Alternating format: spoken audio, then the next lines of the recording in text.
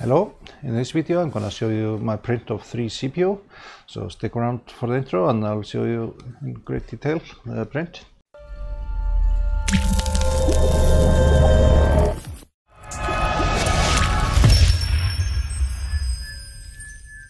So this model is available on Thingiverse and I will leave a link to it in the video description.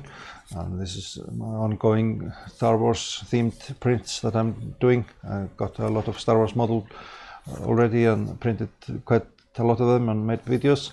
And this is a C-3PO and I have it with a red arm from the movie Force Awakens. There's a comic story with a backstory of why he got the red arm.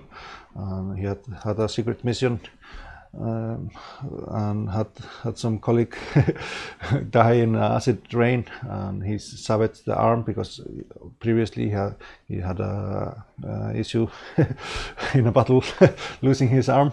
So I decided to do the red arm version. It's like a newest appearance of C-3PO, and I'm going to show you some close-up of this model.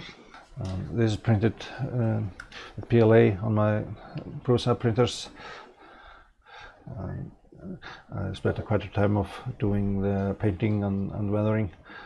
You can see there's a lot of detail in this model, and this model is like life-size scale when you download it. I scaled it down to this size, and you can see the gold and the bright eyes and the red arm, and then I did some weathering on it, so made some dirt on it, so it looks more lifelike.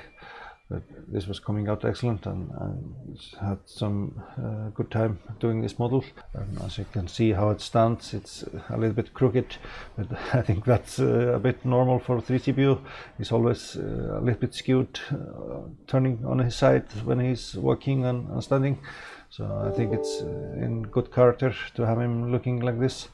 It was like a bit difficult to glue this model together because I don't know why the parts are in that shape, but like the feet here, I had to use like quite a lot of lump of hot glue to get the feet together, because the shoe is concaved and also the feet is concaved, so there's like a big blob of hot glue in between, and also with the joints here with the legs. But I covered up the hot glue with the paint, so it's somewhat realistic. But this was coming out excellent, and I was really happy with this print. I printed this on my Prusa printer with 0.12mm layer heights, so very fine detail, and used a lot of filler primer and sanding to get a smooth surface. Like here on the chest, you really don't see much layer lines from 3D printing on this model, so it's like injection molded some to some degree.